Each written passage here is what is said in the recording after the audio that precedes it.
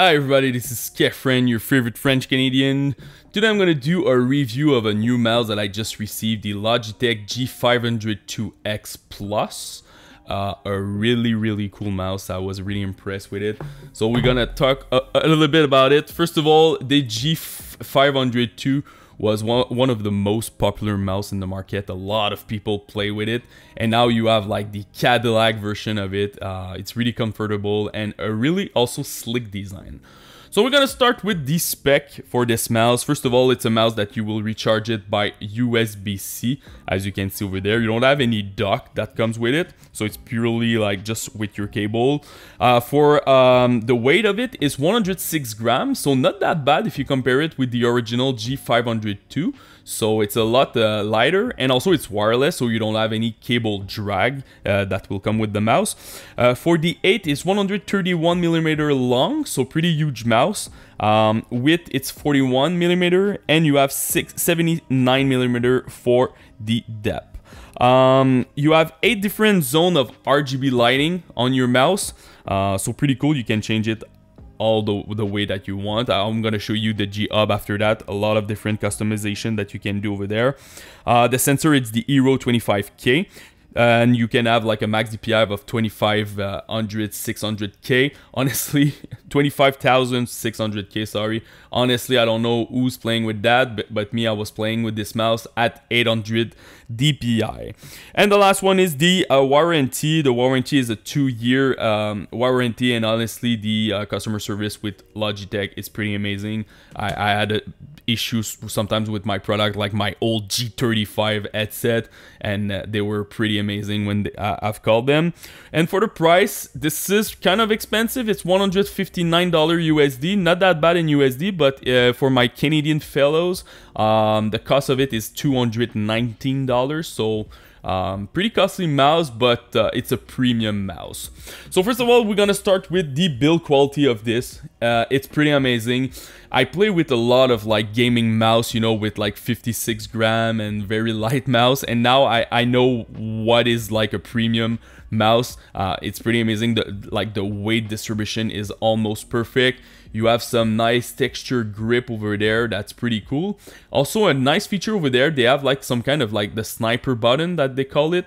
You can change your DPI on the fly when you hold this button. So for an example, when I play a shooter, I always play at 800 DPI.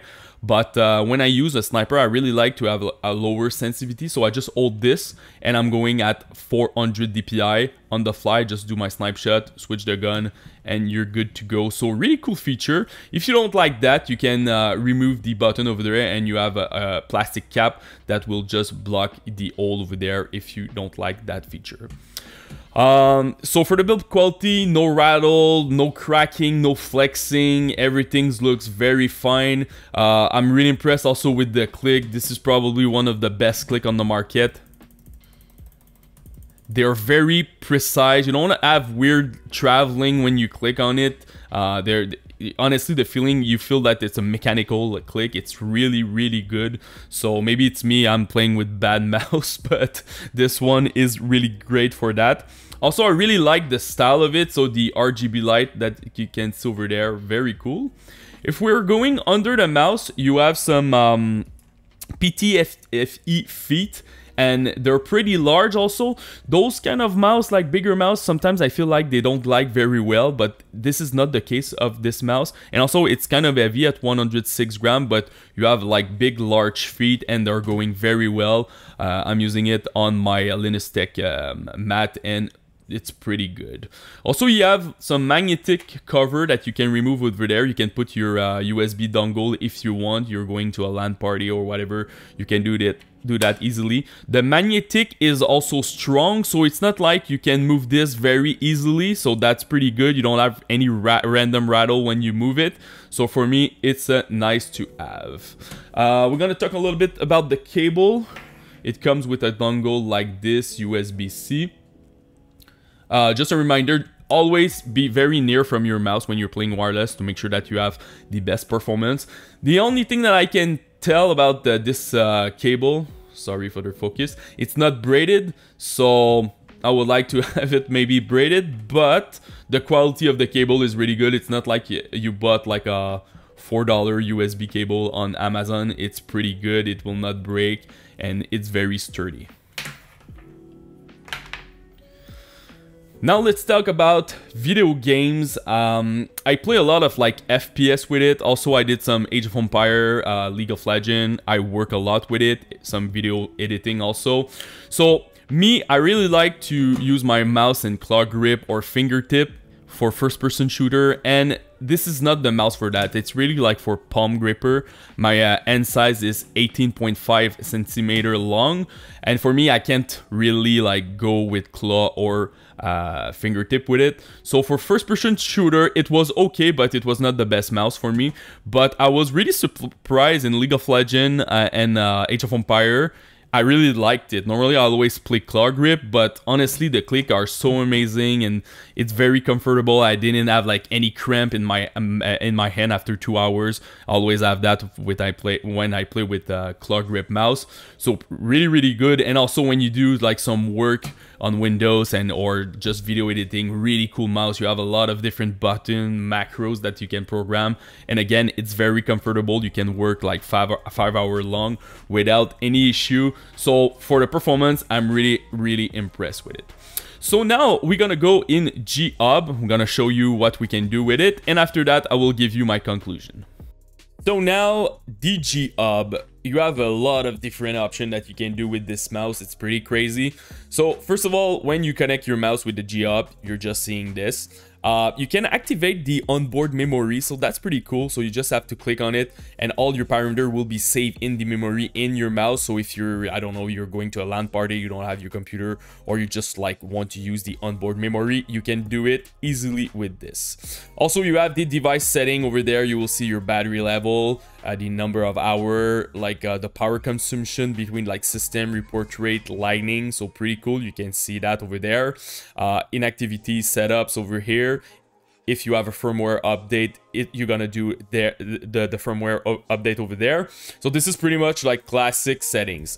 So when you click on it, after that you have a lot of different configuration that you can do. So the first one is the sensitivity. You can just like select which DPI that you want. You can just like drag and drop it if you want. For me, I always play at 800, and I'm using the DPI switcher on the fly, the DPI shift on the G502 X at 400 DPI. So for example, I'm playing Battlefield. I always like use an assault rifle. I like my 800 DPI, but when I take a sniper on the fly, I always play at 400. So I just like hold my DPI shift, do a snipe shot, going back to my assault rifle, and you can straight up go to 800 DPI.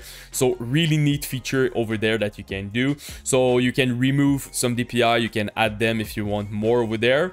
Your polling rate also, I'm using the 100,000 Hertz. For assignment, you have a lot of different options. So command, keys, action, macros if you want to do those. You have two different views on your mouse. You have the first one that you can see all your button over there, and you have your second view to the DPI shift, the button that I was telling you about, the forward and the back over there.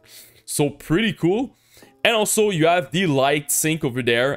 If you're you have different setup with your light sync, you want to merge it with your keyboard, your monitor and stuff like that, you can definitely go there.